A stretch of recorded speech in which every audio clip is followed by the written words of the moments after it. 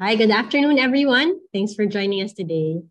Please feel free to use the chat box or the comment section to introduce yourself and your organization as we wait for our other attendees to come and for us to get started. We're really excited to have you here and to have a meaningful discussion with our panelists and audience today. If you're joining us on Zoom and you're experiencing any issues, please check your Zoom settings and your internet connection. You can also visit any of our partners' pages for the Facebook Live broadcast in case you get disconnected. And if you have issues, please feel free also to use the chat box so that one of our team members can assist you. This event is hosted by the Philippine Institute for Development Studies, the Ateneo School of Government, through the Ateneo Policy Center, and IDinsight. The program will begin in a few minutes. In the meantime, please check out some videos from our partners.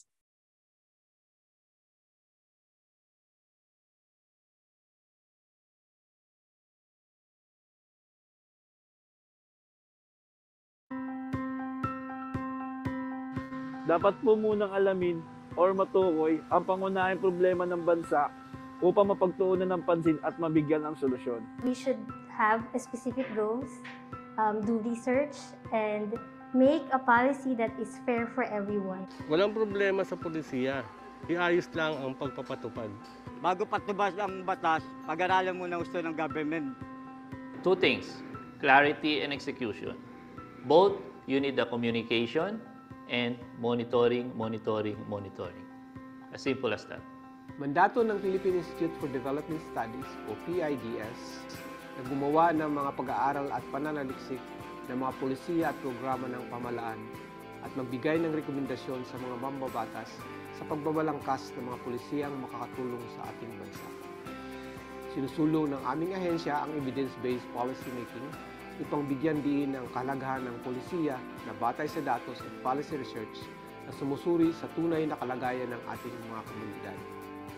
Napakahalaga ng policy research, lalo na sa mga panahong dumadaan sa krisis ang ating bansa. Kapag polisiya ay pinag-aralan, susulong ang bayan!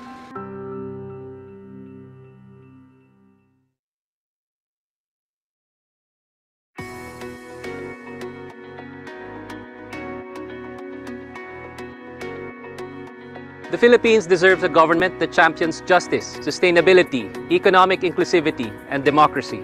Where every child can study and be given the opportunity to fulfill their dreams. Where every sick worker can rest easy, knowing quality healthcare is within reach. Where every farmer can toil, see assets and productivity grow, and reap the benefits of hard work.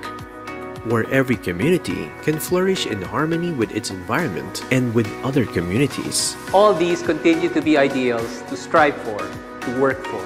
But true hope and authentic change are within sight, and this can pave the way for a better government, one closer to what the Filipino truly deserves. A new breed of leaders is on the horizon.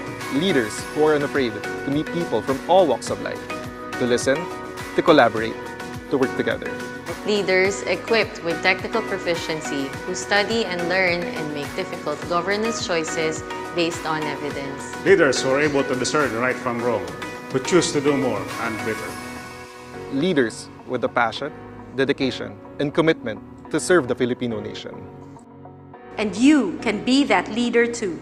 The Ateneo School of Government cultivates Filipino leaders to become professional public servant leaders who can help build the nation through good governance. The Master in Public Management program is designed to develop leadership competencies by building technical proficiency, political acumen, and all anchored by the principles of ethical and good governance. It emphasizes theory and practice, guided by cutting-edge research, ensuring relevance, groundedness, and application in solving real-world issues. The core courses develop new perspective and innovative approaches on leadership, ethics, economics, public policy, and public governance. The elective courses further enhance skills in formulating frameworks and strategies, providing an intensive and interdisciplinary course of study for public managers and servant leaders. The program also offers specialized tracks to address target areas of concern which the partner agency or local government unit is experiencing. Local Governance Track, harness the power of decentralized government to ensure local development. Health Governance Track. Build efficient and equitable healthcare systems that promote better outcomes. Climate Change and Environmental Governance Track. Understand present risks to engineer sustainable development in the future. Technology-Based Enterprise Development Track. Support scientific and technological innovation to promote inclusive development. Rural and Agricultural Development Track. Find solutions to chronic problems of low productivity and unfair market practices. Energy Transitions Track. Widen energy access, improve energy efficiency, and move to renewable energy to empower lives and communities. National Security Track.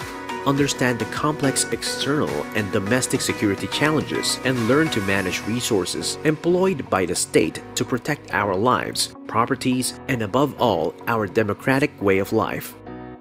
Our core faculty and professors of praxis are multidisciplinary experts, well-respected practitioners, dedicated to cultivating a new generation of leaders who can leave a positive impact on Filipino lives.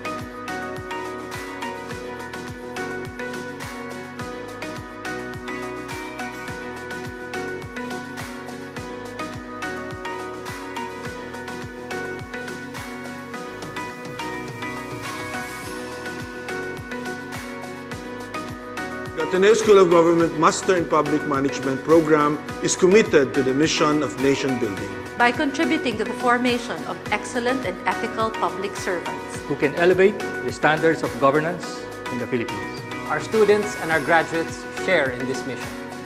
And you can too. Enroll in the Master in Public Management program. And be a part of the government that our country truly deserves. Lead with mind, serve with heart. The Ateneo School of Government, forming leaders, leading reforms.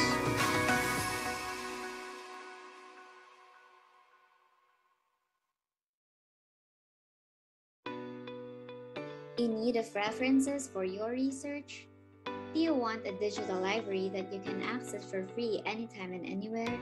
You don't have to look far. SERPI is here for you. SERPI is an online database of socioeconomic materials produced by the Philippine Institute for Development Studies, government agencies, research and academic institutions, and international organizations based in the Philippines.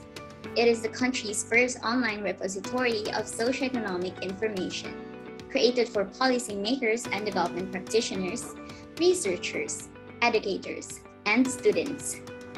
To access SERPI, just visit the PIDS website and click the SERPI widget under the Databases tab, or type serp-p.pids.gov.ph. SERPI has a wide variety of materials such as journal articles, books, research papers, working papers, policy notes, audiovisual materials, and more.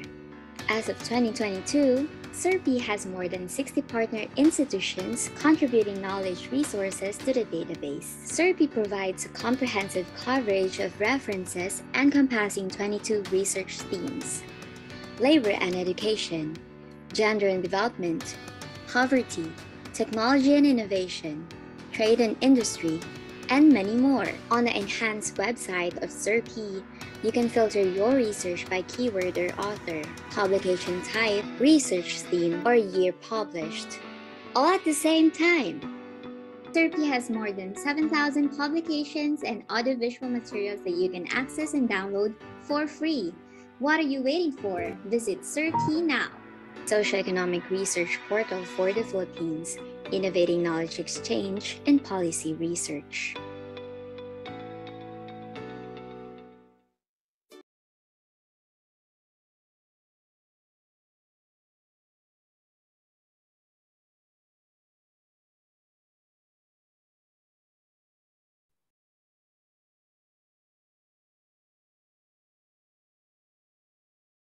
Good afternoon, everyone, and welcome to Maximizing Social Impact, the Power of Data in Public Policy.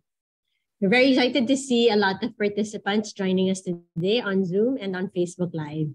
This roundtable is brought to you by the Philippine Institute for Development Studies, Ateneo School of Government through the Ateneo Policy Center, and IDinsight. My name is Silva. I'll be your host and moderator for today's event. I'm a director at the Southeast Asia office of IDinsight. IDinsight is a mission-driven global advisory, data analytics, and research organization that helps global development leaders maximize their social impact. We tailor a wide range of data and evidence tools to help decision makers design effective programs and rigorously test what works to support communities. We'll hear a little bit more about IDinsight later on. So to kick us off, data is a powerful tool to drive effective policymaking and improve public services. Governments need high quality and timely data to shape and implement better policies to ultimately improve people's lives. It can be used in many ways: to understand people's needs, to know whom to deliver services to and how, and to measure outcomes of programs. But despite the clear benefits of using data, it doesn't always happen. Having data is a first step, but that isn't always easy. Gathering data requires resources and expertise. And even when you already have data, it doesn't automatically translate into data use. So in this roundtable discussion, we'll try to better understand the barriers and enablers to data use. Today, we'll hear from the data and evidence community on their initiatives to promote evidence use by generating high quality and representative data. We'll also talk about fostering a culture of data use where we need collective action of many actors in the broader development community. There really is a lot of room for many different roles. So we'll see and discuss how our work can complement each other. So over the next 2 hours, we'll hear from various perspectives. If we can move to our program. So Dr. Tuaño will kick us off with opening remarks. We'll then be hearing 2 presentations. The first one is from Dr. Celia Reyes on the community-based monitoring system. And the second one is from Sarah Lucas about the Data on Demand initiative of IDinsight. We will then hear from 2 reactors, Dr. Imelda Deinla from BOSES Pilipinas and Dr. Robin Garcia of Numero research. Then we'll spend about 30 to 40 minutes in a panel discussion with Bernadette Mandap of CBMS and then with Sarah, Ime, and Robin. We'll invite our audience to share their questions and comments in the panel discussion. So we'll wrap up before 5 p.m. with a few words from Dr. Aniceto Orbeta. To start us off, then, let's welcome Dr. Tuaño to give the opening remarks. Dr. Tuaño is the Dean of the Ateneo School of Government. Over to you, Dean Randy. Thank you. A pleasant good afternoon to everyone. On behalf of IDinsight, the Ateneo School of Government, or ASOG, and the Ateneo Policy Center, the Philippine Institute for Development Studies, or PIDS, I am pleased to welcome our distinguished speakers and discussant, Ms. Sarah Lucas, the Global Data on Command Lead of IDinsight, Dr. Celia Reyes, former President of the PIDS and Network Leader, Community-Based Monitoring System, Ms. Bernadette Mandap, Research and Administrative Officer of CBMS. Both Dr. Celia and Bernadette are longtime friends in our shared work of undertaking better poverty monitoring work in local communities in the country. Dr. Imelda Deinla, ASOG Associate Professor and Convenor of BOSES, Pilipinas, and Dr. Robin Garcia, CEO of Numero Research. Faculty and research colleagues, students, and friends, welcome to this webinar. We'd also like to recognize the presence of Dr. Aniceto Orbeta, the President of the PIDS, and our former ASOG Dean, Dr. Ronald Don Mendoza, who is now the Regional Director of the Southeast Asia Program of IDinsight, who have been kind enough to grace us with several words. This event would not have been possible without the unending support and joint commitment of our partners from IDinsight and the PIDS. This webinar, we know, is organized at a time when the abundance of data is unprecedented. Given the proliferation of the internet, social media, smartphones, and other types of technologies, data has become versatile and present everywhere, allowing for a preponderance of information. All this data aims to provide valuable insights and opportunities for different societal stakeholders to make informed decisions and also to drive innovation for new policies and products. However, the continuous challenge would be on what should be done with all this information and how can we better and more efficiently utilize this information so that they can improve the quality of policies and programs and better the lives of our own citizens, especially the marginalized sectors of society. As we'll be discussing in today's session, governments and social sector organizations around the world have the potential to increase their social and development impact by using data more frequently and by using high quality and timely data for decision-making. IDinsight, the Ateneo School of Government, through the Ateneo Policy Center and the Philippine Institute for Development Studies have joined to bring development practitioners and academics engaged in evidence-based policymaking to discuss experiences and innovations to foster data use to maximize their impact on people's lives. Today, we are engaging experts and thought leaders on their experiences and best practices for leveraging data to inform policy decisions and improve programs. While we know that data is neutral in the sense that it is just a collection of raw facts and figures, the way that data is collected, analyzed, and interpreted can be subject to biases and errors and can lead to misleading conclusions. Thus, it is a product of complex social processes. It is a product of decisions made throughout processes of collecting, processing, and analyzing phenomena, the way information is visualized, and where and how information can be accessed.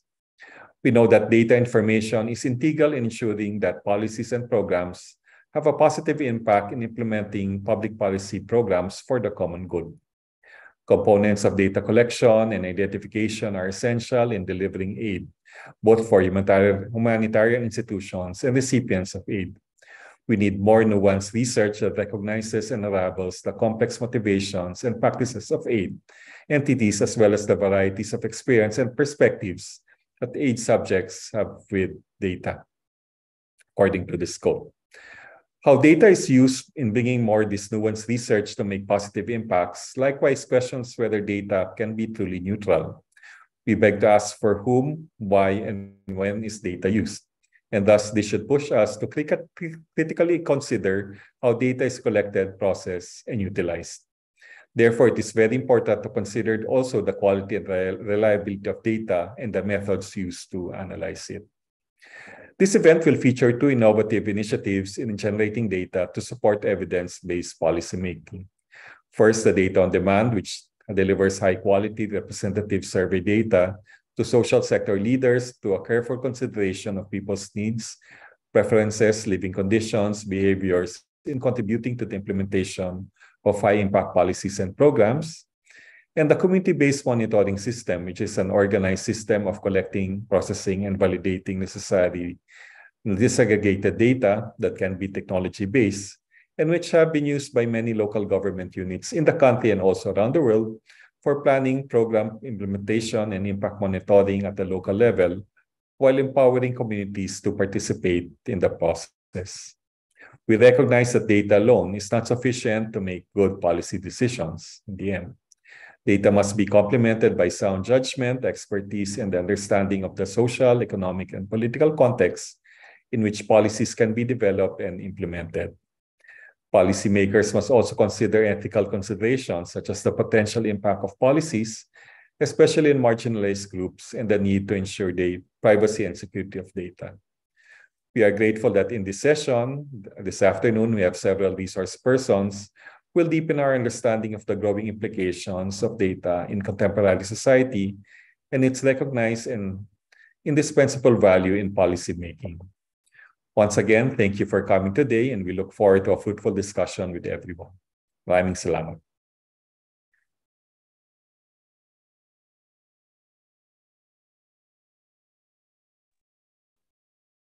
Thank you very much, Dean Randy. With that, let's get started with the presentations. I'd like to introduce our first presenter, Dr. Celia Reyes. Dr. Reyes was the first woman president of the Philippine Institute for Development Studies and an expert in the field of econometrics. She has published numerous research and policy papers on poverty assessments and evaluations of social protection programs. With her vast experience in poverty reduction and economics, she'll be discussing the CBMS, the Community-Based Monitoring System, and its potential to drive effective policymaking and improve public services. Dr. Reyes developed CBMS, a local poverty monitoring tool that has provided free technical assistance to local government units in the Philippines.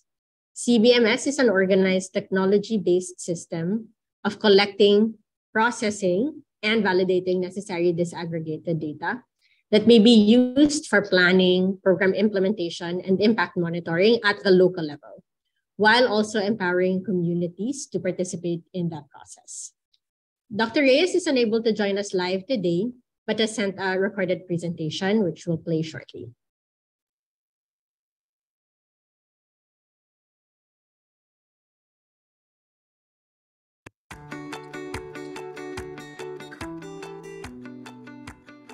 Good morning to everyone. I'd like to thank PIDS President Aniceto Orbeta, Ateneo School of Government Dean Randy Tuaño, IDinsight Southeast Asia Regional Director Ron Mendoza for inviting me today to share the work that I've been engaged in for the last 3 decades, the community-based monitoring system. I would like to talk about 3 aspects of CBMS, how CBMS came to be, use of CBMS for decision-making and policy-making at the local level, and institutionalization of CBMS. First, let me talk about how CBMS came to be, and I'll provide a brief background. In 1991, the PIDS embarked on a project called Micro Impacts of Macroeconomic and Adjustment Policies, or MIMAP project, which was supported by IDRC. And the aim of the project was really to be able to track the impacts of all of these macro and adjustment policies, like stabilization policies, liberalization policies, and the like, on vulnerable sectors of the population. But what came out of the initial assessment was that there was lack of data to monitor impacts of macro policies at the local level. So this was one of the major findings at the early stages of MIMAP. Also at around that time, RA 7160, or the Local Government Code, was passed in 1991, devolving many functions to the local governments. This increased the demand for more disaggregated data to support local level planning and budgeting. So we came up with the CBMS design. Earlier assessment by MIMAP showed that there's really a lack of data, and so we came up with a design that would lodge a local monitoring system at the LGU with the participation of the community. We pilot tested this in Pandi, Bulacan in 1995. There was first province-wide implementation in Palawan in 2000, and by 2019, we had 111 cities, 1,091 municipalities, and over 30,000 barangays in 78 provinces in the country implementing CBMS. This was also implemented in local context and selected sites in 29 countries in Asia, Africa, and Latin America. So why is CBMS important? Actually, as is the case with many other countries, there's very little information at the local levels. So data coming from National Statistics Offices are provide data at the national, at best at the provincial level, but very little information at the municipal and barangay levels. So what CBMS aims to do is to fill in the gap by providing more information at the local level. So CBMS actually tries to provide, to respond to the following concerns: the lack of necessary disaggregated data for diagnosing the extent of poverty at the local level, for determining the causes of poverty, for formulating appropriate policies and programs, for identifying eligible beneficiaries, so targeting was already a concern even at that time, and assessing impact of policies and programs. Moreover, there was a need for support mechanisms for the implementation of the decentralization policy. So what are the key features of CBMS? One is that it involves a census of all households in the community. Some might say, why not just sample a few households in the community? CBMS was designed to be a census so that this could be easily implemented by local government units who might not be familiar with sampling techniques and all the statistical capacities that you need to be able to do sample surveys. Another key feature is that it's local government unit based while promoting community participation. This is very important because we've assessed many local monitoring systems, mainly done by NGOs, and we noted that this was actually the monitoring systems that they've implemented are coterminous with the projects. And so the issue of sustainability is critical. Nevertheless, we also recognize that having the communities participate in the monitoring system is very important. It taps existing LGU personnel and community members as monitors. This is a strategy to keep the cost of the monitoring system low. It also generates a core set of indicators that are being measured to determine the welfare status of the population. These indicators capture the multidimensional aspects of poverty. So even at that time, we recognize that income is not adequate to be able to assess the poverty status of the population. Moreover, it uses freeware customized for CBMS data collection, processing, and poverty mapping. We've realized that for the system to be appealing to local government units, one, there should be customized system, and more importantly, they should be free because not all of the local government units can afford commercial softwares. Another key feature is that it establishes database at each geopolitical level. The aim really is for the data to be used even at the barangay level. So it's not data being collected at the local level to be aggregated and used at the national level, but for data to be used at each geopolitical level. What have been the enhancements of the CBMS tool since then? As I mentioned earlier, we started piloting and implementing it in 1995. In terms of data collection from paper and pen to the use of tablets and online submission of data. In terms of data processing from manual computation to Excel-based processing to a customized processing system that we have developed called StatSim. And then from mapping from barangay spot maps to maps using GPS at the household level. So we've made use of advances in technology to be able to enhance the CBMS tool. Moreover, the use of CBMS has expanded from local poverty monitoring to monitoring thematic concerns and local governance. So it has been used for disaster preparedness, monitoring MDGs and SDGs, monitoring child labor, gender responsive budgeting, and other concerns. So how is CBMS different from other monitoring systems? I think the main, most important difference is that it is LGU based. As I mentioned, that was really designed to ensure sustainability of the system. And also, that was at the time that was really, there was really a demand from local governments for more data to help them come up with informed decisions. There's also customized processing system that we have developed, and this became very appealing to local government units, so they don't have to worry about how do you compute correctly employment rate, how do you compute school participation rate, and so forth.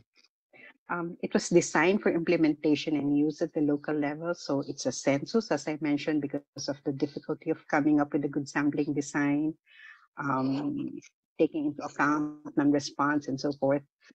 It relatively uses a short questionnaire. There's participation of LGU personnel and communities and so forth.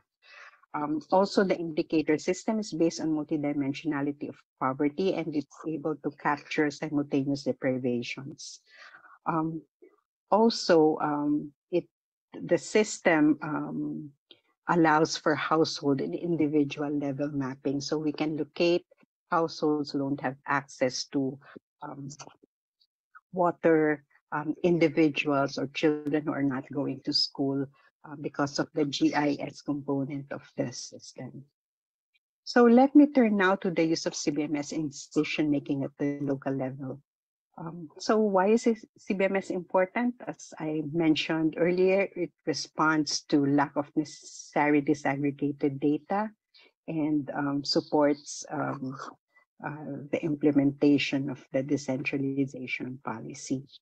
It facilitates greater transparency and accountability in local governance because it shows that if certain resources were used to address a particular issue, the regular conduct of CBMS would show whether there's impact in terms of how resources were used. So you can track over time whether the water supply problem has been addressed, whether more children are attending school because of new school facility. And so because of this availability of information, it actually facilitates greater transparency and accountability in local governance.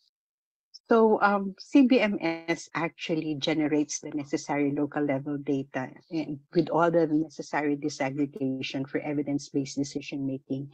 Because it's based on a census of households in the community, you can actually generate household and individual data. And it's disaggregated by age, sex, sublocation, income class, and other socioeconomic and demographic characteristics. You can also generate data for specific vulnerable groups such as children, youth, women, elderly, persons with disabilities, and indigenous peoples, among others. And more recently, we've been using CBMS to track SDG at the local level. So you can actually see who are actually being left behind with the use of CBMS. So uses of CBMS by the local governments, they've mainly used it for preparation of local development profiles and plans, for the design, targeting, and implementation of programs and interventions, for policy analysis and impact assessment in the context of various thematic concerns. Let me provide you a few examples. So in the case of Palawan, it was the first province to adopt CBMS with the issuance of Provincial Executive Order number 15 in November 1999, and it produced its first provincial human development report with the data generated from CBMS. The provincial government has maintained its CBMS database from its conduct of 8 rounds of CBMS census since 2000, with last updating done in 2018. So actually, we've attended their planning workshops, and they were able to show, to use the information to prioritize programs being implemented by the province, and more importantly, to assist municipalities in prioritizing their programs. They were comparing their situation with their neighboring municipalities, and so it was sort of like a competition for them, trying to outperform the other municipalities. In the case of Carmona, it implemented CBMS since 2008 and has built its database with at least 4 rounds of completed CBMS census. And the CBMS enhanced Carmona's ecological profiling and mapping of vulnerable groups and critical facilities. More recently, the LGU CBMS database provided basis for distribution of COVID-19 pandemic-related programs. Carmona has also used CBMS extensively in its in the delivery of programs for persons with disabilities, and I think they have developed new programs specifically for this particular vulnerable group.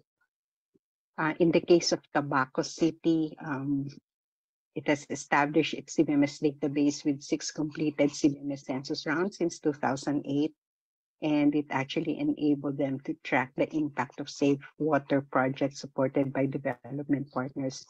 They noted in one of their CBMS rounds that there was low access to safe water in one of the barangays, and they used the CBMS data to submit a proposal to one of the international development partner, and I think the development partner appreciated that they can actually locate the households who don't have access to water, and Tobacco was also able to show what happened after the intervention.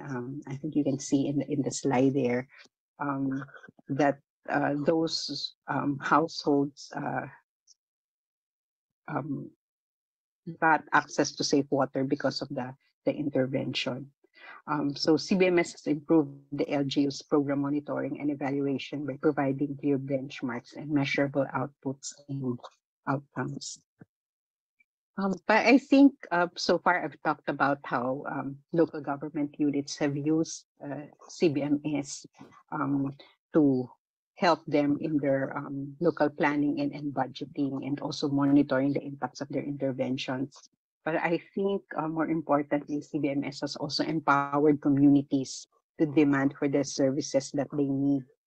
So when given the information, they realize that there are some services that they need that were not being provided, and some services that were being given that were not their top priority. So in that sense, CBMS empowered the communities to demand for the services that they need the most. So let me turn now to the institutionalization of CBMS. As I've mentioned earlier, we, the CBMS network, have been engaged in the development of CBMS tools. And what has happened is that after the pilot testing, it has become demand-driven. So LGUs who are interested in implementing CBMS would approach us, and they bore mainly the cost of implementation with just technical assistance from the CBMS network, and also capacity building support from the ILG. There was also regular conduct of training of CBMS trainers from the ILG and the academy by the CBMS network. There was also collaboration with other development partners to scale up implementation of use of CBMS. In terms of best practices and strategies in implementation and uses, these were shared and presented in the annual CBMS national conferences by the LGUs themselves. So we can see from here that it was mainly the LGUs who demanded for the system to be established in their own localities, and they bore the cost of the system, the implementation of the system. And so what we realize is that if LGUs find it useful, they will actually invest in the system, so that by 2019, as I've mentioned earlier, more than half of the municipalities and cities have actually implemented CBMS. After all of those years, there was the bill was introduced during the 17th Congress at the House of Representatives by Congressman Garcia from Bataan, and it was passed into law on April 17 the following year. So they were saying that this is actually quite fast. So you know, from the date of filing to enactment. I think primarily also because many of those who were in the House of Representatives and also at the Senate were previous local chief executives who were implementing CBMS, so they were quite familiar with CBMS and how CBMS has actually helped them. And so the RA11315 was actually enacted in 2019. And some of the major provisions are CBMS should be established in every city and municipality for the formulation and implementation of poverty reduction and development, poverty reducing development programs. CBMS data shall be used by national government agencies in prioritizing timely, relevant, and much-needed social protection programs by government in areas with highest incidence of poverty. Each city and municipality is the primary data collecting authority, and PSA shall be the lead agency in the implementation of CBMS. And the aggregated data will be stored by PSA to create a national CBMS data bank. Also, fourth, fifth, and sixth class municipalities should be given priority financial assistance in the first 3 years of implementation, and the other cities and municipalities will be assisted thereafter to ensure full implementation of the law. Since enactment, where are we right now in terms of implementation? The implemented rules and regulation were actually completed in 2019. The CBMS Council, led by PSA, DILG, and DICT, has been formed. Technical working groups to support the CBMS Council were also created. The data collection instrument has been updated. PSA has provided capacity building, and 638 LGUs have collected data.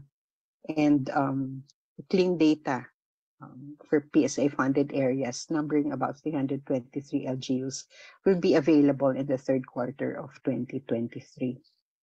So what are the challenges in the institutionalization of CBMS? So I think for me, the most for the primary challenge would be sustaining the interest of LGUs to fund and use CBMS regularly. As I mentioned in the past, the LGUs have been actually funding the conduct of CBMS using their own resources. But with the law, there will be some support initially for the poorer municipalities, but that's still a lot of resources. So I really think that the LGU should be encouraged to fund their CBMS so they could conduct it regularly. Also, there's need for continuing capacity building of LGUs, particularly in statistical activities and local planning and budgeting, so that they can maximize the use of CBMS data. And finally, I think keeping the system up to date with emerging concerns. So there's a research component to CBMS. So how do you enhance or update the questionnaire? How do you make sure that you're collecting the information that's needed for to address emerging concerns? So, but I think it has been a long journey, but I'm very glad that the CBMS has been institutionalized to assist local government units for local planning and budgeting, and more importantly, has provided the tool for the communities to also demand services from their local governments. Thank you.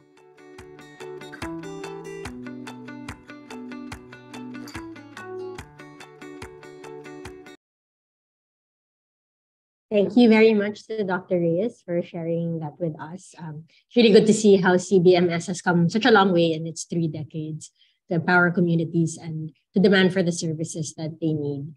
I can already see some interesting questions coming in through the chat box on CBMS with new indicators, improvements on the CBMS app, and availability of the data set. Please feel free to send more in. We'll try to answer as much as we can during the panel discussion later. For now, I'd like to turn to our next presenter, Sarah Lucas, who is the Global Data on Demand lead for IDinsight. Sarah leads the Global Data on Demand Initiative, or DoD, team working to expand the scope and impact of that initiative. She is based in Nairobi, Kenya. Previously, she worked at the William and Flora Hewlett Foundation and the Millennium Challenge Corporation, where she focused on data-informed policymaking. I work with Sarah at IDinsight as we are expanding data-on-demand operations to the Philippines. Data-on-demand delivers high-quality representative survey data to social sector leaders in time for decisions that they need to make. The approach includes having local surveyors, having sampling innovations, and custom-built software called Survey Stream to process large amounts of data quickly, and also having a robust data quality system. So DoD really aims to produce decision-relevant insights within days or weeks rather than months. Sarah will be talking about lessons we've learned in fostering public sector use of data and evidence-based decision-making based on our experiences in DoD. Please join me in welcoming Sarah. Thank you, Aya. It's wonderful to be here. It's wonderful to meet all of you virtually. As I dive in on data on demand, I wanted to start by introducing you to a few key people that are part of the team. So as Aya mentioned, I'm Sarah Lucas. I'm the global lead for data on demand. I'm based in Nairobi, Kenya. But the folks that are more in your midst are Ron Mendoza. He is IDinsight's Regional Director for Southeast Asia. Aya, who you've already met, is our Director for Data on Demand in the Philippines. And Mika is a manager on the Data on Demand team in the Philippines. So while my job is to bring in the experiences and perspectives from our global DoD work, which was born in India and is now expanding to Southeast Asia and Africa, Ron and Aya and Mika's jobs are to ground all of that global experience in the Philippines implementation of DoD. So as Aya mentioned, I've worked in the data and evidence to policy space for many years. And if there's one thing I've learned, it's that while many countries are awash in good research and data, only a portion of that is ultimately used for public sector decision-making. And there's two sides to that problem, right? So public sector agencies on the one hand might not have sufficiently strong cultures of data and evidence use or the capacities or the resources for it. And on the other hand, we data producers sometimes are not great at making our data and research sufficiently useful and usable for people. And so our goal at Data on Demand is that public sector partners use data to improve policy and program decisions and improve outcomes for people. So today I'm going to share 3 lessons about fostering public sector use of data and how these lessons are shaping and being manifest in Data on Demand. So there's 3 lessons I'm going to touch on today. The first is the most basic, which is make data relevant and reliable for decision-making. This is, I think, as we all know, a necessary but not sufficient condition. The second lesson is to take data to the decisions. This refers to tailoring data to the routine decisions that public sector agencies are making already. The third lesson is to institutionalize data use. I was so pleased to see Dr. Reyes talking about the institutionalization of CBMS. That's really about supporting agencies' capacity and systems to generate and use good data in an ongoing, sustained way. So I'm going to walk through each of these with examples from DoD. So the first and most foundational aspect of fostering data use, of course, is producing data that is relevant and reliable for decision-making. So let's start there. And in this section, I'm going to focus on 3 elements that make data relevant and reliable for decision-making: data quality, timeliness, and representation. And I'm going to talk about how we're building each of these into Data on Demand, which I'll refer to as DoD. So there are 3 pillars of DoD. I already previewed this. Each of these pillars has a really important role to play in making data high quality, timely, and representative. So the first is Survey Stream. This is our custom-built survey management software. It's built on top of Survey CTO, and it streamlines a lot of aspects of survey operation. So this allows us to both reduce time that it takes to collect data, and then Survey Stream's built-in data quality features help us enhance data quality, and I'll go into that in a little bit more detail in a minute. The second core pillar is field networks. we train and manage for quality.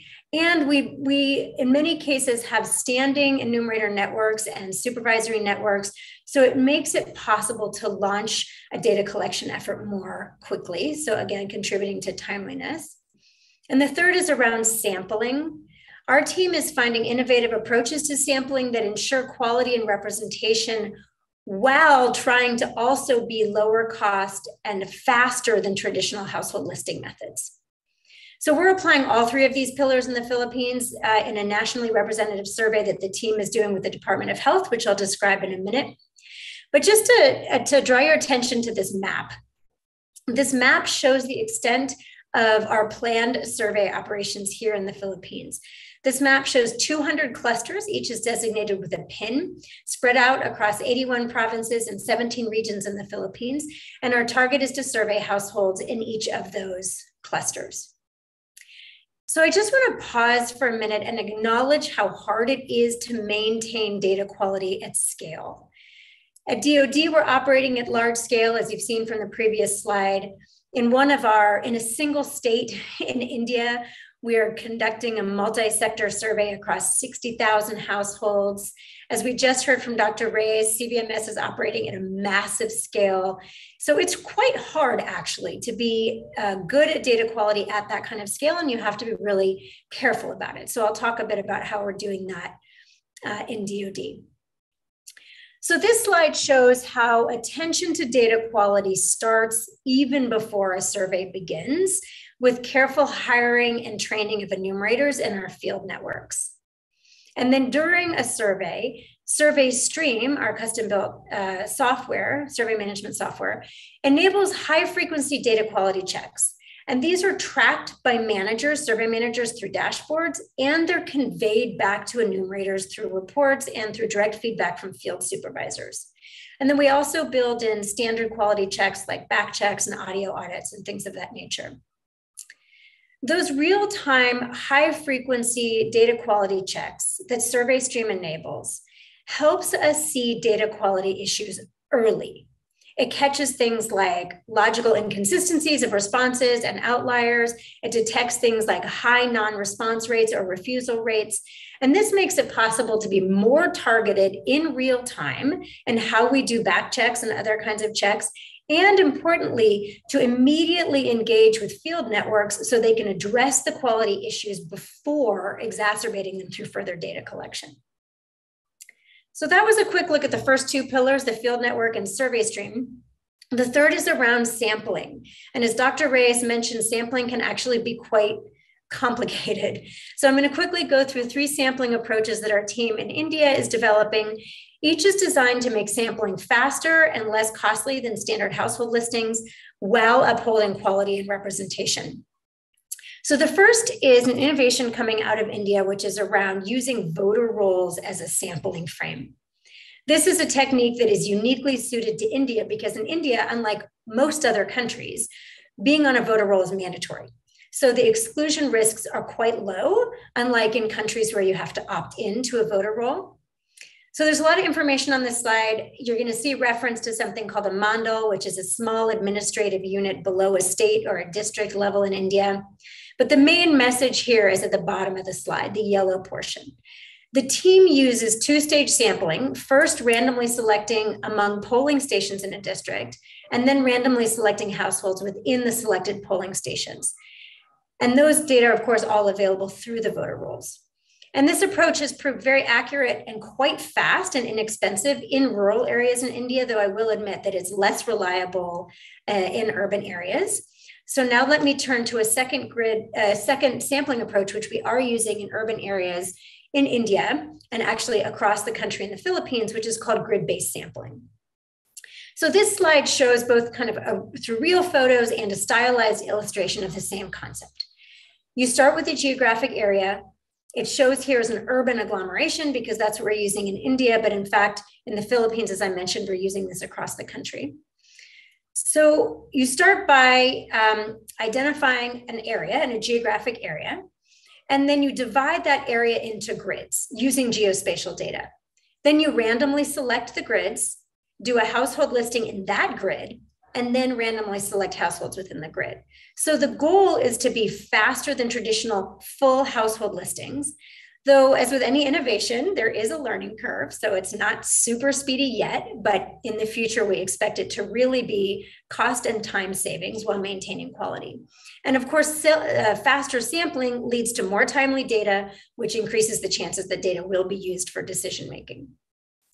So the third approach to sampling is dual frame sampling. And this is a particularly important technique if you want to get a closer look at certain subpopulations. So in the case illustrated here in this slide, the team in India used voter rolls as the primary frame, but the government partner we were working with was particularly interested in understanding the experiences of pregnant and lactating women in the so-called KCR kit scheme. This is a scheme at the state level which provides pregnant women with basic supplies and encourages them to give birth in hospitals. And they wanted to understand who was enrolling and what the outcomes were from this program. And they really needed a close look at pregnant and lactating women. So that's why this sampling frame was used. But it could be used, this dual frame sampling can be used really to get a close look at any subpopulation that you're interested in. Okay, that was a lot, but that was a look at the first lesson, make data relevant and reliable for decision-making, specifically by making data high quality, timely, and representative. The second lesson is take the data to the decisions. What that means here is target the decisions that governments make on a routine basis, allocating budgets, designing or targeting programs, reporting to legislatures. You infiltrate the decisions that they're already making with data, and that can really increase the chances that the data will be used. This, of course, requires working closely with public sector partners to understand what their decisions are and what data are needed to make them.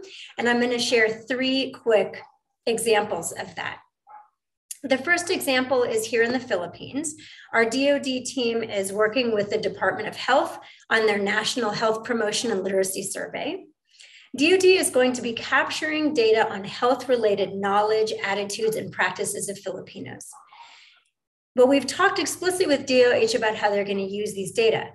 They're going to use them to design national public health campaigns and behavior change initiatives, allocate resources, and get feedback from communities about their programs. So this is a great example of when we know how the data will be used, we can collect specific actionable information. For example, it's not enough for DOH to know whether people are practicing healthy behavior or not. They need to know why if they actually want to change those behaviors. So for example, are the health promotion leaflets that they're producing easy or hard to understand? Maybe people understand those leaflets and the information in them, but they don't want to seek medical care. Or maybe they want to seek healthcare and they're finding it to be inaccessible. You have to be able to unpack all of that to make data actionable for decision-making. In India, the second example is with the Telangana state government. Telangana is home to 35 million Indians, talk about scale. And the state government is interested in improving its results-based budgeting. And it also runs a lot of social programs around nutrition, health, and education, and programs targeted at pregnant and lactating women, including the one that I featured just a minute ago. The state government agencies want to understand who's enrolling in programs, what their experiences are with these programs, and what are outcomes associated with these programs. So Data on Demand in India is collecting data from 60,000 households across these sectors and working directly with multiple state-level agencies to put these data into use. The third example is from Kenya. I was so happy to see one of our participants is calling in from Kenya. Welcome. DoD there is in initial discussions with the State Department of Social Protection. This is not yet a confirmed engagement, but we are pursuing it with great interest.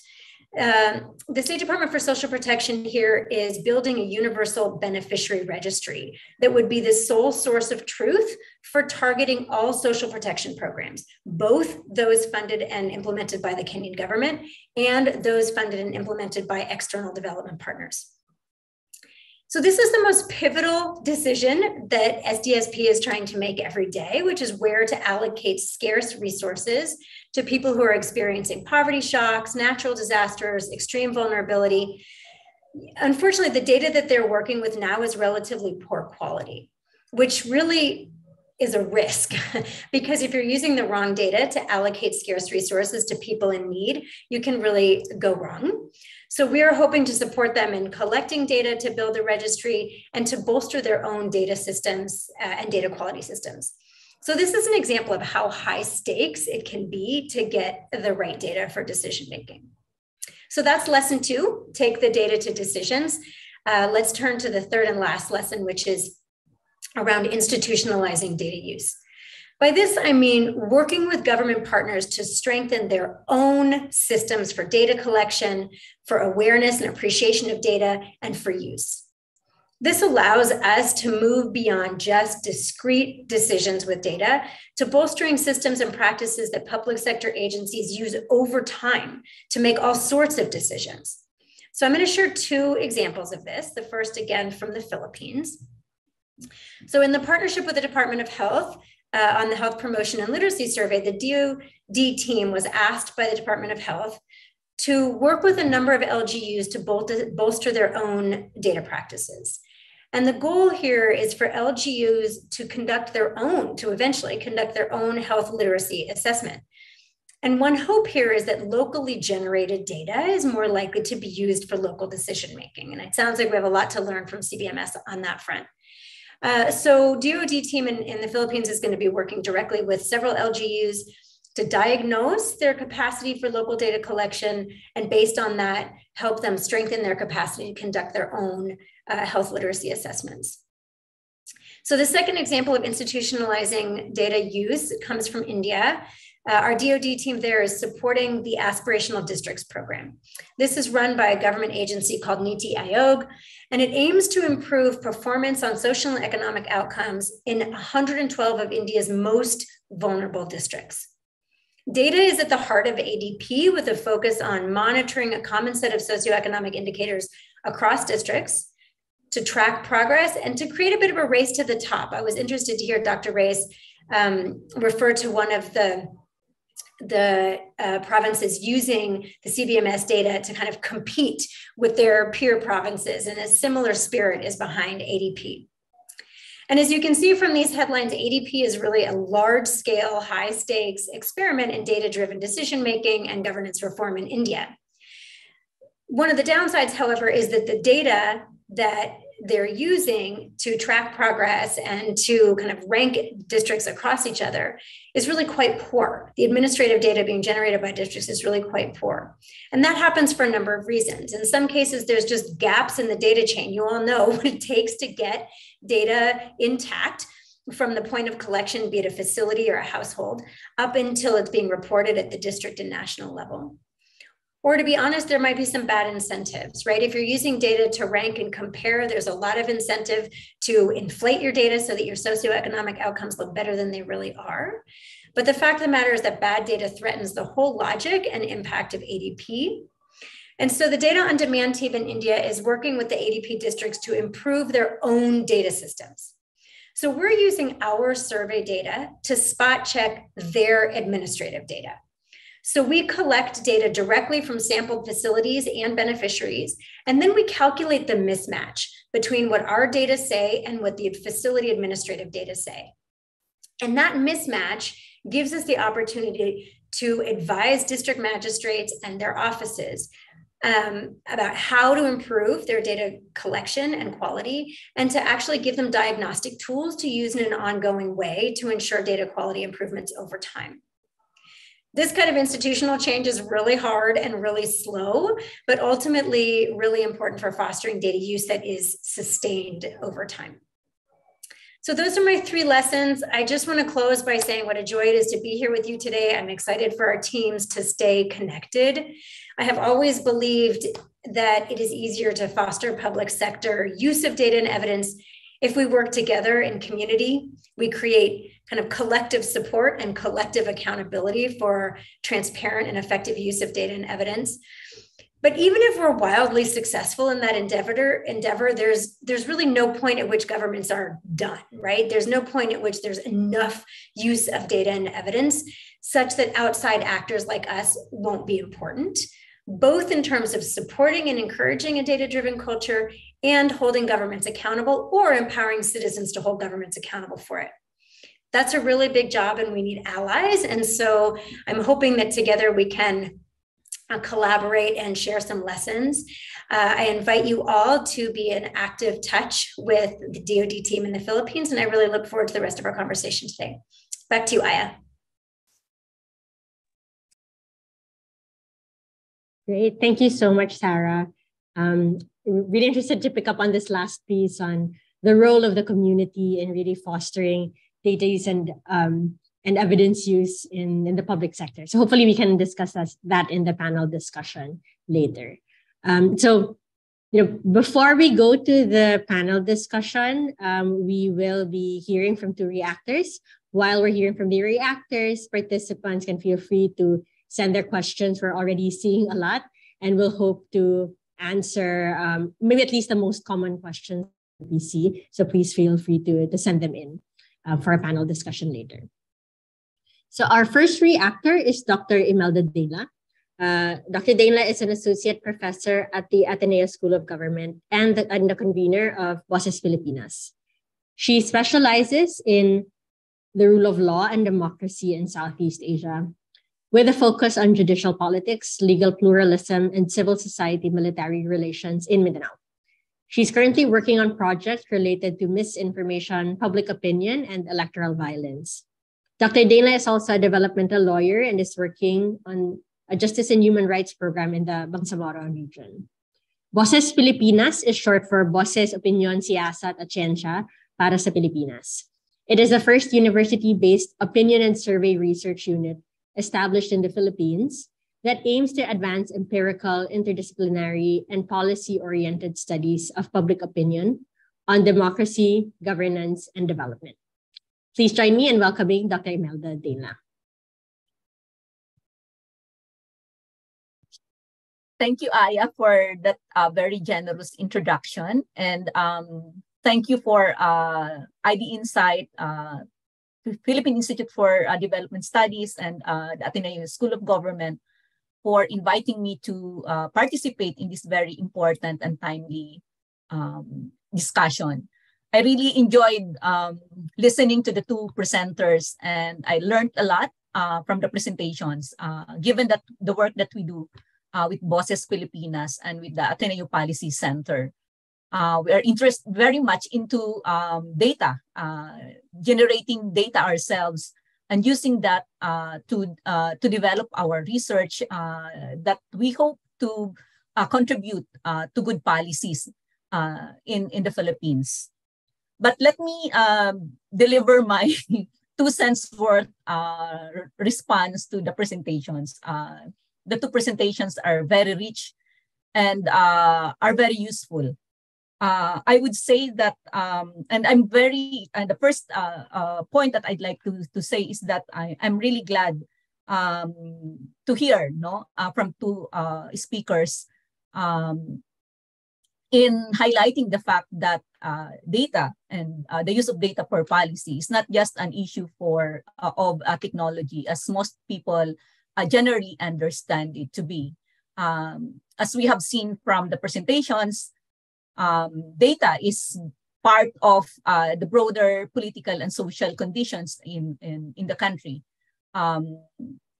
And so there are actually, and so data can only be useful, and it can only be impactful if it can be used.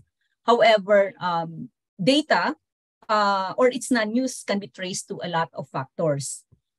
There are what we call facilitators to data use, but also barriers. And there are a lot of barriers than facilitators, actually. And I think that the presentation already discussed these innovations to actually overcome barriers to knowledge of and use of data. It was highlighted by both presentations, the need for collaboration and building relationships as a major facilitator of data use. And from some other studies, it was shown that the existence of and access to data is very important. The two presentations again highlighted the fact that in many developing countries like India and the Philippines, there is not much data actually, and that there is a need to generate data. And how to generate data, which entails a lot of cost, is again a barrier to actually the use of data for policy. It was also highlighted that it's not only data per se that is important for policy. In fact, as we know, with the policymakers around in this seminar, we can see that the policy cycle, the policy process demands more than data. It is embedded in the political, social, and economic conditions or context. But again, it starts from data, and we need quality and responsive data for it to be useful. Again, studies have shown that hesitance to use data is due to the fact that many people perceive that they are not credible. In fact, perception of bias is also cited as one of the barriers to using data. We know that in the Philippines, as in India, we know the context of weak or poor institutions with very untransparent processes. And policymakers also have a lot of things to do with in the decision to use or use data. And that is because of their own interests, beliefs, and values. And so we reflect on the incentives or what can we do to motivate our policymakers to actually use data. Is something that we need to be thinking a lot more. For example, I saw this article that shows that in fact highly educated policymakers are actually barriers to using data. Maybe you can probably see the reason why behind that. But this study that I saw also showed that actually young female policymakers are more predisposed to using data than their male counterparts. Which leads me also to think about the role of academics like us in data, but also in ensuring that our data and research become meaningful and useful to policymakers. Because we know for a fact that we have the same limitations. We have also a lot of limitations on how we can actually be useful. One of that is the demand for Scopus Index articles. And we know that it's not, most of the times, it's not the kind of data that policymakers would want to use or see. And so we need to challenge ourselves, academics, how we can actually bridge the academe and the policy community. And that is one is actually by thinking of ways how we can effectively communicate our research, and how we can actually come up with different knowledge formats that could be more usable and more accessible to policymakers. It was also shown in some of the research that particularly in the context of developing countries, where political leadership, community leadership, and existence of policy entrepreneurs could overcome barriers. And I think these three elements are actually exemplified by the CBMS.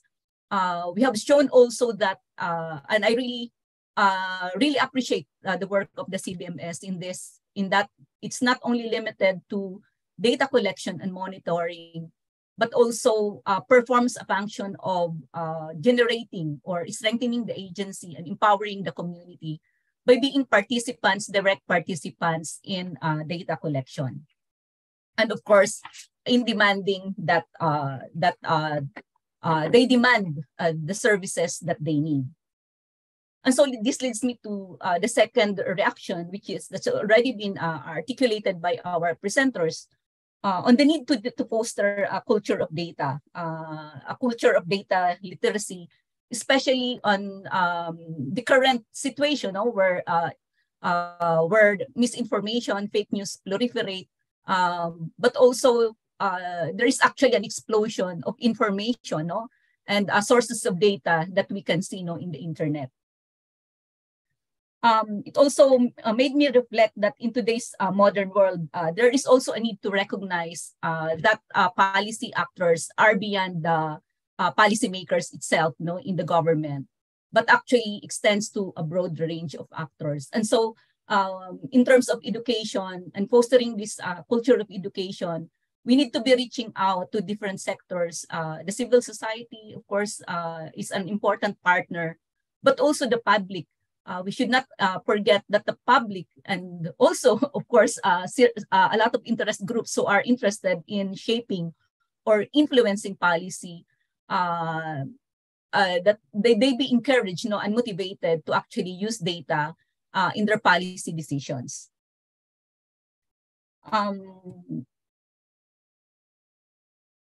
Lastly, I think the movement, these innovations in data collection and data use, hopefully could contribute to the broader trend towards open data and open government, which I think is becoming an important or crucial to modern governments in view of the different challenges and complexities of governance and policy issues.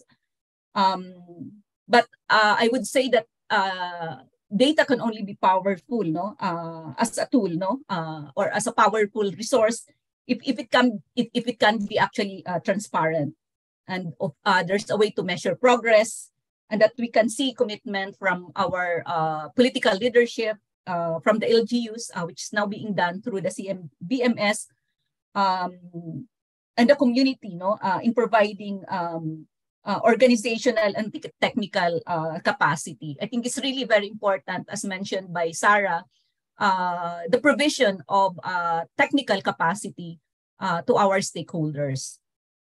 I think in sum, I'd like to say that in the end, we need to be really thinking of the way data can actually transform, about the way people understand democracy and its practices and policy making. And I think the operative word here is relevant, timely, credible data that can inform them and their decisions and their participation in government processes. That's all, and thank you very much.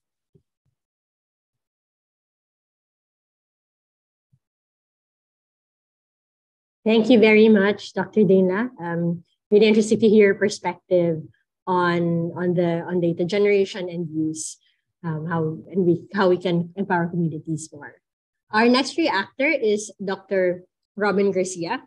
Dr. Robin Garcia is the founder and chairman of WR Numero Research, president and CEO of WR Advisory Group, and an assistant professor at the University of Asia and the Pacific. Dr. Garcia specializes in political psychology and international relations theory with a focus on Southeast Asia, China, and the Philippines. He has written for various publications and advised government leaders and multinational companies on political economic developments. Most recently, he was among the 25 fellows selected for the prestigious Eisenhower Global 2023 program. WR Numero Research is a technology-driven polling and data analytics company that provides accurate, independent, and actionable data insights. WRN combines social, scientific expertise with technology to enable better political, public relations, and policy decisions every day. Please welcome Dr. Robin Garcia. Thank you, Aya. Good afternoon, everyone. Thank you very much to the Philippine Institute for Development Studies, and thank you to the Ateneo School of Government for organizing this very important discussion on the use of data for policies and for development policies and for government use. I'm speaking in behalf of my firm, WR Numero Research. As was mentioned, we definitely use technology to do social research. I'll be sharing more of that later. But let me first respond to the comments of our two excellent speakers, Dr. Celia Reyes and Sarah Lucas. I'd like to begin with Dr. Celia Reyes. the very important thing that she pointed out are the gaps in research, and therefore we definitely have to pursue innovations in social research, such as the CBMS, especially at the local level and the municipal level and the barangay level. I'm very happy to know that the CBMS has been legislated at the national level, and that will definitely help in institutionalizing research in general, but specifically research coming from the local government units. I'd also like to say that this is such an important development, the use of CBMS, because there's a big debate, of course, in development studies about the imposition of one-size-fits-all development policies and development models. And so if you really look at the data and the experiences from the local level, what you do really is to create a nuanced picture of development realities on the ground. And therefore, what that gives you is a something closer to an indigenous model that really fits the local level and that responds very, very closely to the experiences of barangays and municipalities. And we'd like to say that these development realities are actually quite unique on their own. While national government responses are important, local government responses are important as well. And that's the whole point of decentralization, and therefore the fierce debate about federalism. How far can you really nuance your development responses is a national issue, even with the constitutional convention that we have now. And of course, an advocate of federalism is currently in the Senate. But whether or not development and political models do respond to the goal of nuancing development models, the issue is at least we know what's happening on the ground. And I'm very happy that CBMS is able to achieve that, even if it's quite a new innovation at the national level. I'd like to commend as well the presentation of Sarah Lucas. It's definitely in line as well with innovation in social research. I completely agree that relevance and reliability is achieved through data quality, through timeliness and representation. And something I'd like to say today actually is the issue of timeliness, because of the methodologies that we were stuck with. For several decades now, we've been stuck with pen and paper surveys. I'm happy that there's a innovations in CAPI, or computer-assisted personal interviews, and the use of machine learning in processing the data, and therefore making data processing quicker, and would definitely deliver the analysis from that data to decision makers quickly. So that's definitely in line with some of the things that we do and what we believe in at Numero, about the use of technology, about the use of proprietary softwares to make sure that the social research is done properly and in a very timely manner. I mean, of course, both speakers talked about the importance of data and how we can get reliable and fast results.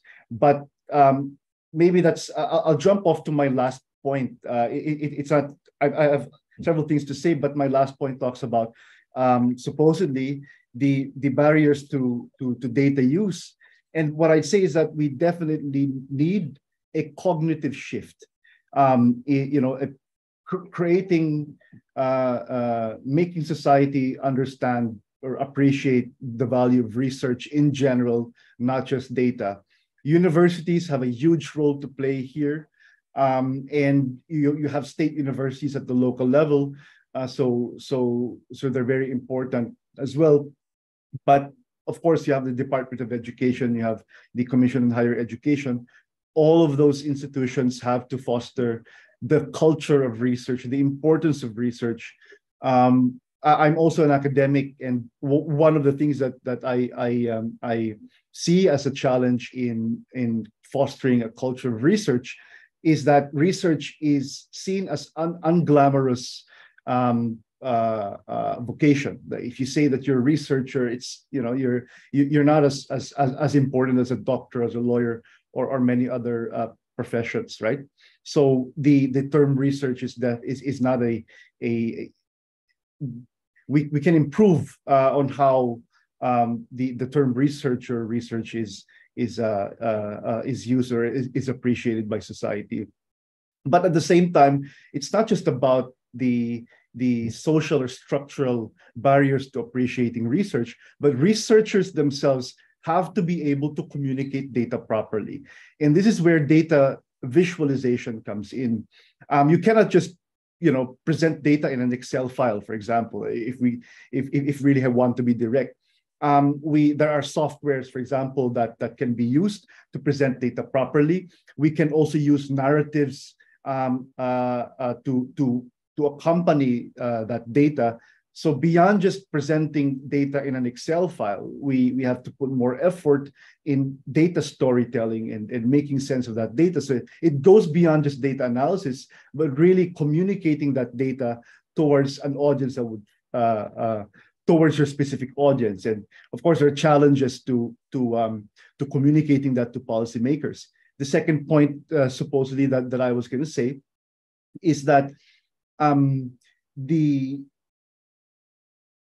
specifically for opinion research, a lot of elected policymakers see it just as a tool for electoral success, not for policy and development success. And that's quite important because if they only appreciate survey use for elections, and that happens every 3 years, and the quality of public policies and development models will definitely be affected.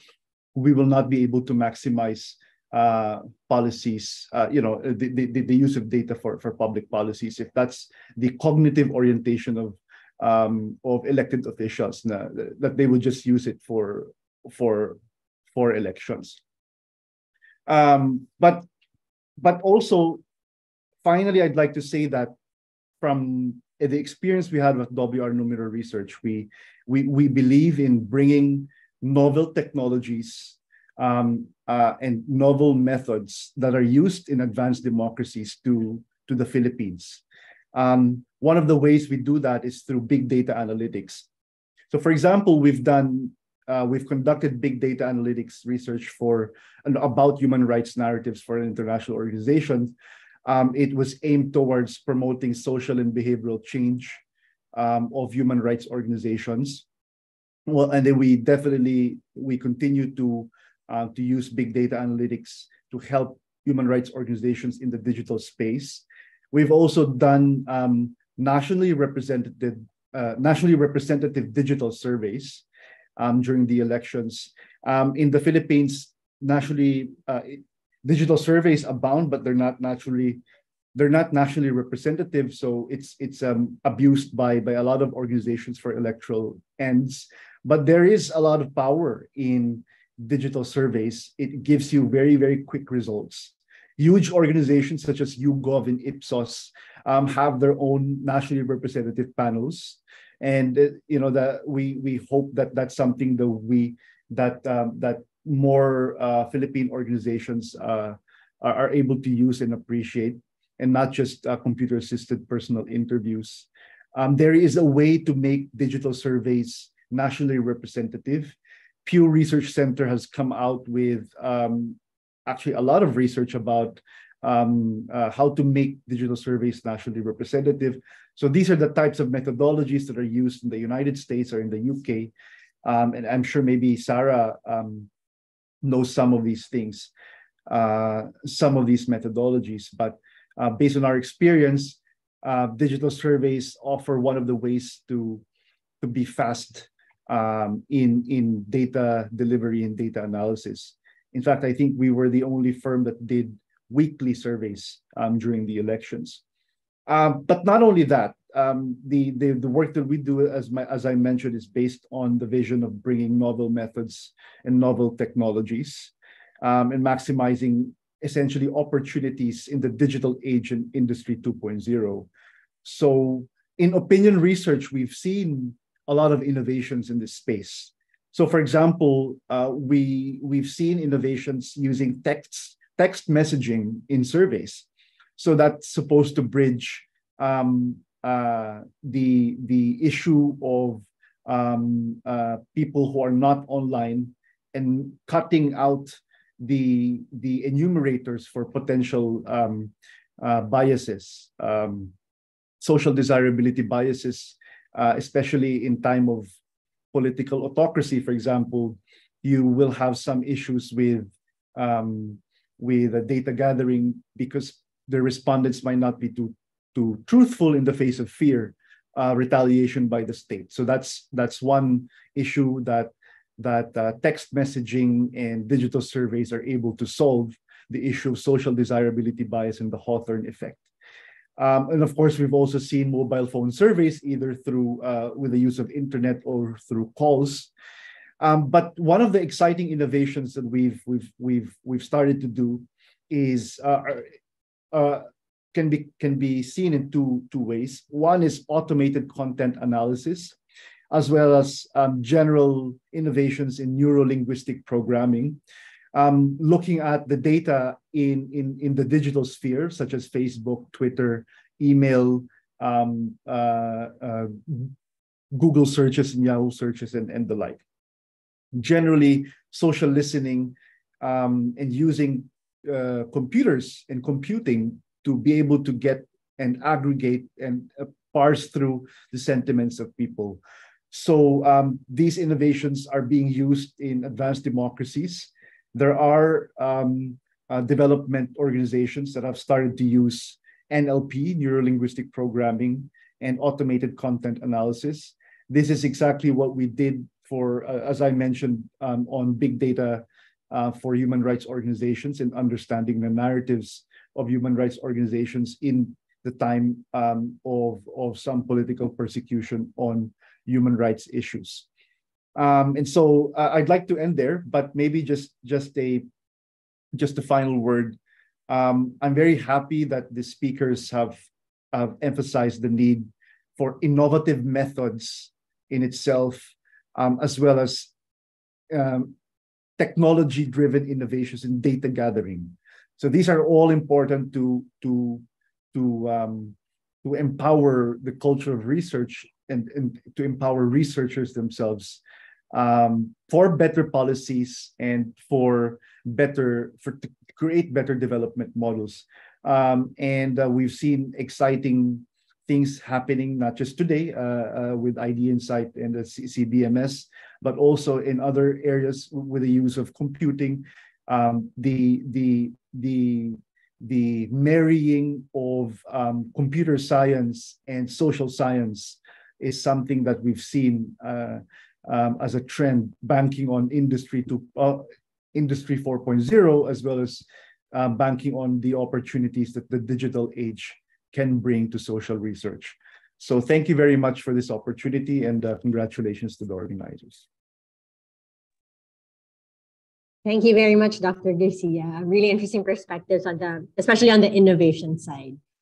At this point, I'd like to invite our speakers and our reactors to actually join us for the panel discussion, where we'll get a chance to further discuss some of the points you raised earlier, and as well answer some of the questions from our participants. We are getting a lot of questions from our participants, very lively discussion actually in the chat if you're following. And so we'd like to tackle a few of them in the next maybe 10 to 15 minutes since we're running a little bit late. So joining us on the panel actually on behalf of Dr. Reyes and CBMS is Ms. Anne Bernadette Mandap. Bernadette is a research and program officer at the CBMS Network Office in Manila. She has worked on various research collaborations at the local and international level on the development and institutionalization of CBMS. Those applications include poverty and vulnerability analysis, gender and development, migration and development, localizing the Millennium Development Goals and Sustainable Development Goals, impact monitoring, and monitoring child labor, among others. Thank you very much for joining us, Bernadette. I'd like to remind participants again on Zoom that you can send your questions via the comment box. And those on Facebook can also send their questions via the live comments. And so, yeah, we can get started on our panel discussion. So, there was a lot of information that was shared earlier. And really, this idea of fostering data use by the public sector has a lot of dimensions, including how we collect and present data, how we encourage data use in government, and how we work with each other to strengthen that culture of use. So I think we'll touch on that a little bit in the next few minutes. We can start with collecting and presenting data. So we've heard from CBMS and DOD and BOSES Pilipinas and WRN as well. One of the main questions that's coming up in the comments from the participants is to understand how we can make CBMS in particular, but also data collection in general, less costly or resource intensive. So, resources being a big barrier to data collection. I'm curious about your thoughts on that. And also, in particular, for Bernadette, for CBMS, I think a resounding question is whether data collected through CBMS can be available for public use and how researchers can access CBMS. So maybe, Bernadette, you can get us started. All right. Good afternoon, everyone. And once again, on behalf of Dr. Reyes, we would like to thank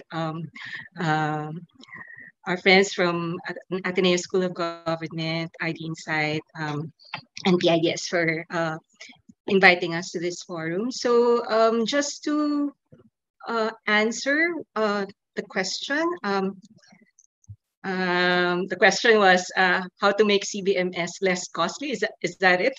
Did I get the question correctly? Yes. Yes. And like data collection in general, how to make that more, data collection less in costly, general. more Maybe, accessible. yeah. So maybe I could provide an idea of our ballpark figure of the cost of implementing CBMS in our case. Like at the time when we were spearheading the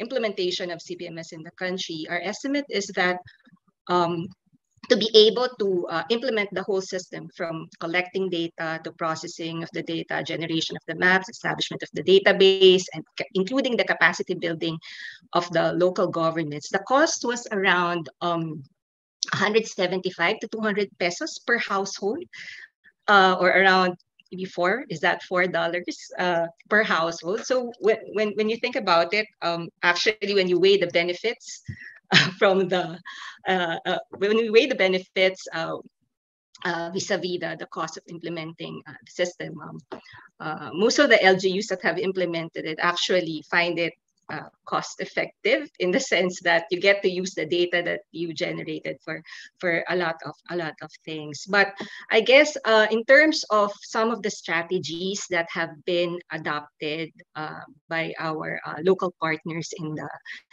implementation of CBMS in particular, they've managed to bring down the cost by tapping existing LGU personnel. I think this was also mentioned and highlighted in Dr. Reyes' presentation earlier. So CBMS was designed in that way that we use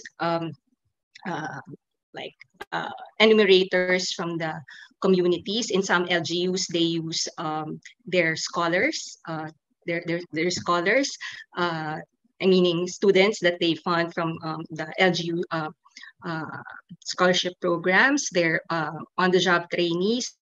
In some localities, they use the barangay health workers or the village health workers, or the village nutrition scholars.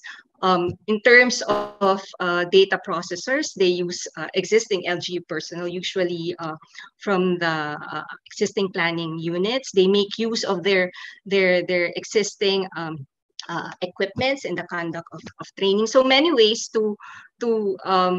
many ways and strategies that can be adopted to bring down the cost for collecting and implementing monitoring system like CBMS. Thanks so much, Bernadette. Do you also want to respond to the other question on whether CBMS data is available for public use and how researchers can access CBMS data if it is. Yeah, actually, in the earlier years, of course, when we were managing the database of the CBMS network, the data can be requested through our office. But over time, the protocol has changed. They can directly access the data from the LGU. Usually from it's lodged in the planning units, especially those that have already installed their CBMS prior to the CBMS law. So most of the researchers that approach our office, we direct them to the focal persons from the LGU, or focal offices from the LGU, because their data are with them. They have access to their own data sets. Great, thank you so much, Bernadette. So I'm curious, I'll call on Robin to see if he has thoughts on whether innovation can make data collection costs less data collection costs lower, if there are any opportunities that you see there, maybe not for CBMS in particular, but for data collection in general. I'd say two things in this. Thank you, Aya. The first one is if you use survey methods that don't need enumerators, then you cut costs on traveling and training and things like that, and personal costs. So you do that through digital surveys, panels that you can make nationally representative.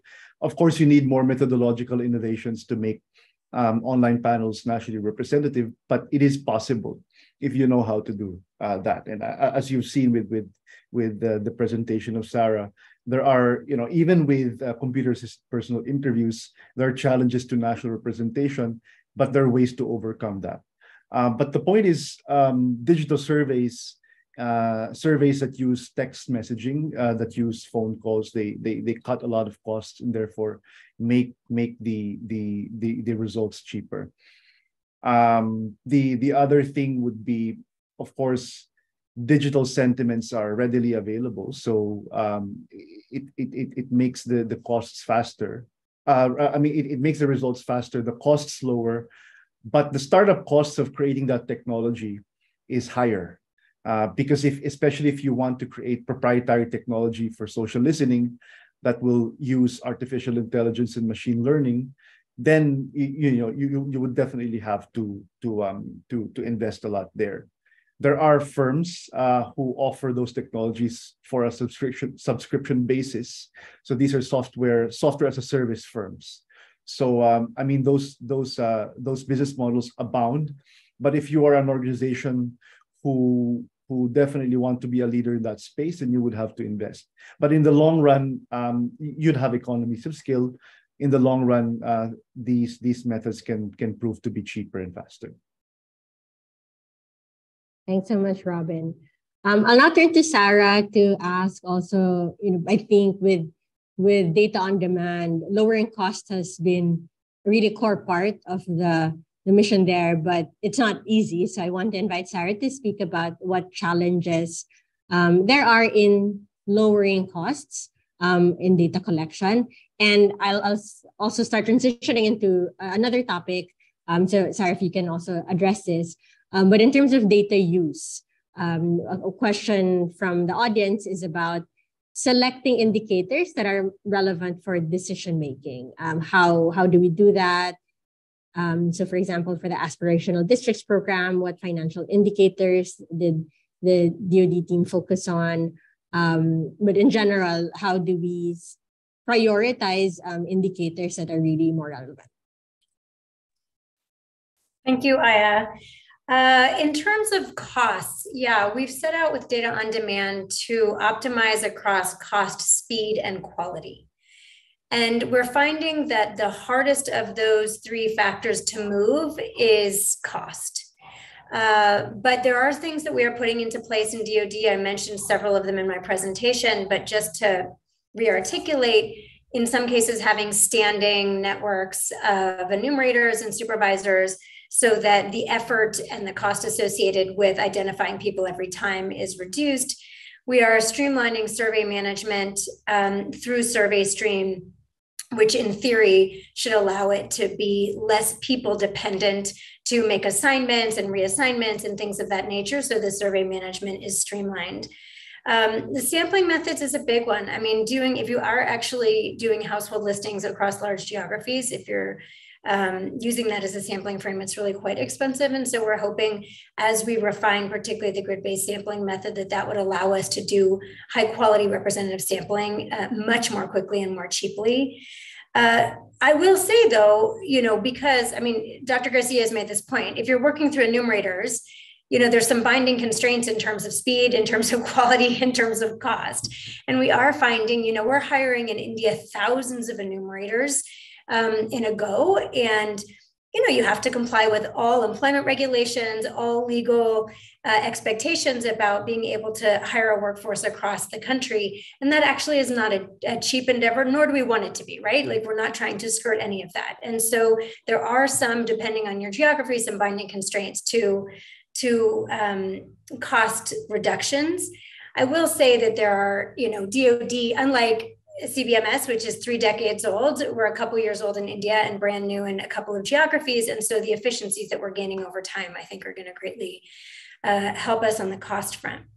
I do want to flip this around a little bit. I was so grateful, Bernadette, for your commentary that really CBMS costs about $4 per household, soup to nuts, which if you think about the potential value of that data is really a very, very low cost. And so part of this is also shifting the framing. We have a responsibility to use resources wisely and carefully and to push down costs where we can. And I think we have an opportunity in community to raise awareness about the value of using data and evidence for decision-making and to help people think about the cost benefit analysis, not just the cost. And one thing that we could all be a lot better at is almost monetizing the value of using data for decision-making in the public sector. It is a colossal waste of public resources to target programs poorly, to continue programs that don't work. And so if we can identify and articulate the real downside loss of resources by not using data, I think that we can help build demand and some tolerance for paying for data. Because frankly, if you do it well, it's not free. There are so many companies in the world right now that are claiming to collect data at extremely low cost, and with very little discussion about the value and utility of that data and also the quality. And so for us, that optimizing across the 3 is really important. We are not trying to drive down costs at all costs. We're trying to really make sure that we are managing across those 3 dimensions. And then in terms of the how do you identify indicators? I mean, in the first round of ADP, the indicators were determined by what the program itself was trying to measure and include in their rankings. And what we identified over time is that the cost of collecting across all of those was really prohibitive. And so we've worked with NITI Aayog and district level officials to understand what are the indicators that are going to give us kind of a comprehensive look at where the potential data gaps are. So in the ADP case, it's less about using the data that we're collecting for decision-making. It's about using the data that we're collecting for diagnosing data gaps and poor quality. And so that's very different, for example, than in the Telangana state government, where they directly want to use DoD survey data for decision-making in their social sector programming. And I would say that one of the challenges here is that public sector partners, I mean no harm here, but are really good at dreaming up all the data that they want and less good about really being rigorous and saying, actually, these are the data points that I need for these particular decisions. And so there's just a constant engagement to be like, okay, well, if we collect everything you want, I think in Telangana, when we started out, there were something like 500 indicators that would create a survey that it took 5.5 hours to implement. And so then it's really a conversation about which of these are decision essential versus nice to have. Because as quite a few of our speakers today have identified, if you're drowning in data, you don't use it. And so really targeting and aligning the data that you need for a decision with what you collect and letting go of some of the other pieces, I think there's quite a bit of art to that in working with public sector, really any social sector partner. Thank you so much, Sarah. I'll turn to Imet for some thoughts on this aspect of using data, and if you have any reflections on what it takes, what kind of data to collect, what it takes to provide data that is actually actionable for policymakers. Thank you, Aya. I think for us, we work in the academic space, but we are also very much engaged with engaging with policy and policymakers. So we ensure that our research is actually data-driven. But we need to remember that data is only part of decision-making or policy-making. So for that to actually make an impact on decision-making or to be considered in decision-making, it needs to be well thought of, or part of a broader of a problem. So for us, what we do, in order to really generate useful indicators, is to come up, with a really good research question and a series of questions that would guide us in doing our surveys, for example. So we're not just going out there, to survey people, to just get their opinion. We're actually thinking about what to survey, what it is for. So the first thing actually to do is to think about what it is meant for. Otherwise, you'll just be collecting a host of data that are not useful. So, and we should know that in terms of cost, the shorter your survey instrument is the better, because long surveys actually cost more. So what we do is to ensure that we actually are, make sure that our questionnaire is actually a little bit more are precise. Our questionnaires are crafted more precisely, but by ensuring that we are asking the proper questions in the first place, and really thinking about the purpose of why we're gathering the data. But having said that, also our task is also to unpack, to make sense the data. So it's not just the data per se, the numbers, the numerics, but really behind to explain what the numbers are for. So in the case of BOSES Pilipinas, we have done surveys on misinformation, and we actually use digital surveys, online platforms. That's actually cost effective because we are not resource. We don't have that much resources. But we ensure that also in terms of our methodology, our statisticians are actually using more techniques, for example, in terms of weights. So our statistician has just come up with this brilliant idea of using this innovative weight to actually minimize bias. At the same time, in terms of analysis, we're really looking at different innovations there, not just using probably regression or something like that, but we make it a point that really that our data can speak to ordinary people. And again, in terms of our research on misinformation, we actually produce different knowledge products. For example, we use media briefers. We do interviews. We go out there to actually communicate our research, but we also use accessible papers. For example, working papers are more accessible actually to the users than journal or peer-reviewed articles. And because also peer-reviewed articles are also very expensive, not many people actually have use of peer-reviewed journals. And so we're still trying to come up really with more accessible materials. But having said this, I also wanted to say, and some of my colleagues can refute me, is that there are also research that actually don't need representative samples or data, representative data. In fact, in our research, we use snowball sampling. So it really depends on your research, and you don't need to spend more. In terms of our election-related violence research, we actually use technology to actually scrape news reports to generate the data that we want to show patterns and trends in election-related violence across the country. So there are actually many ways, no, to generate data, and it's not only limited, no, to actually doing representative surveys, no. I wanted to emphasize that, but there are also a lot of data out there. So with my students, when I'm actually talking to them, I told them actually that you don't have to do to generate primary data yourself. There are a range of secondary data that have been already collected by different agencies, and all you have to do is to go out there and look for it. But having said this, again, sometimes our institutions actually have problems with transparency, or problems with accessing their data. And so for me, it's really an advocacy for me, with respect to our government institutions, in making their data publicly and readily available without any bureaucratic and legal constraints. Thank you very much. We do have many questions left, but unfortunately, that's all the time that we have today.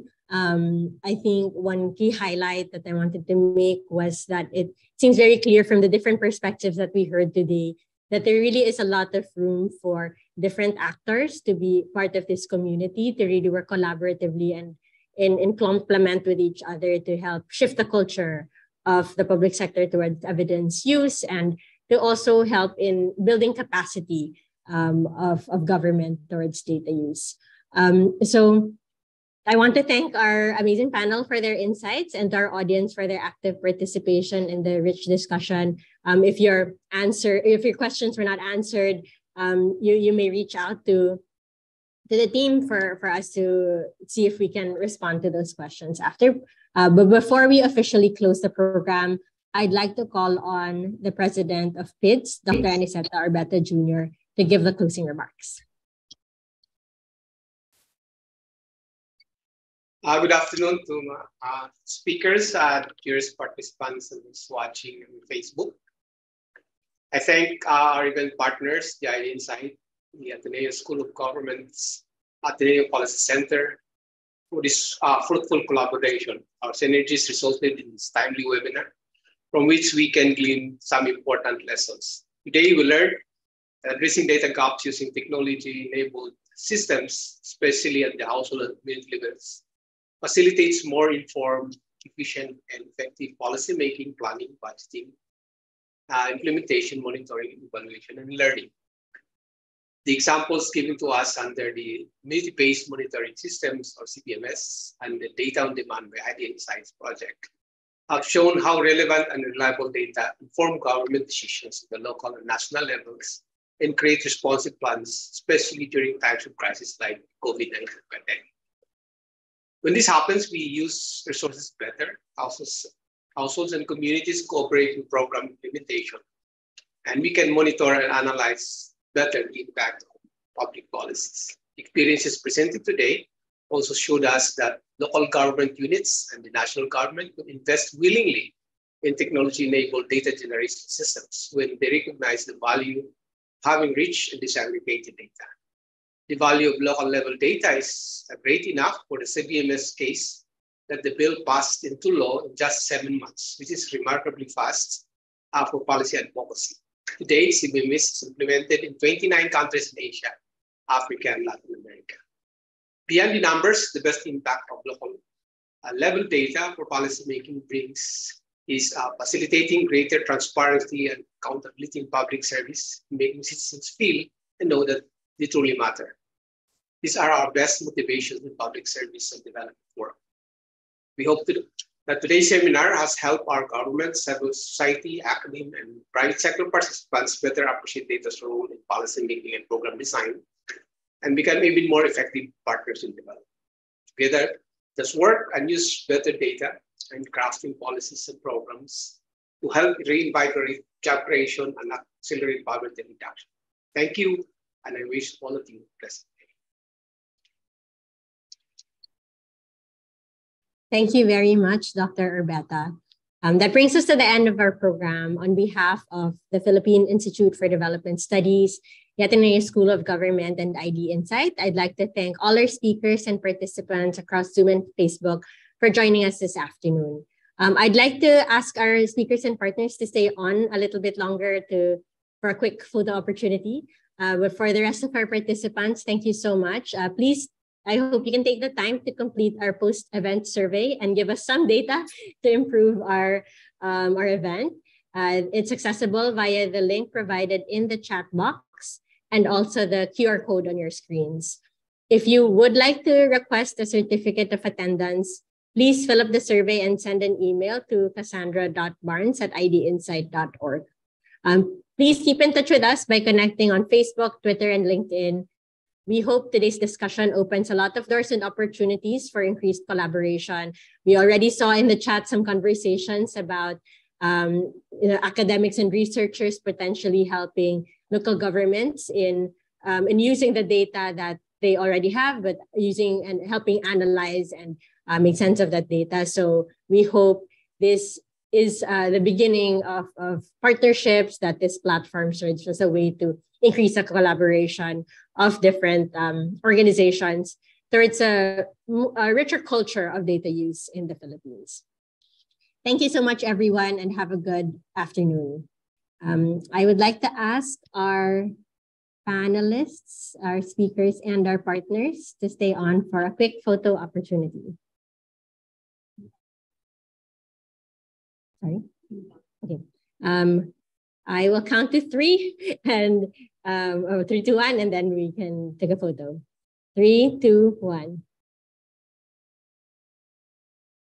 One more. 3, 2, 1. Okay. Thank you so much, everyone. Thank you for all of the people behind the scenes.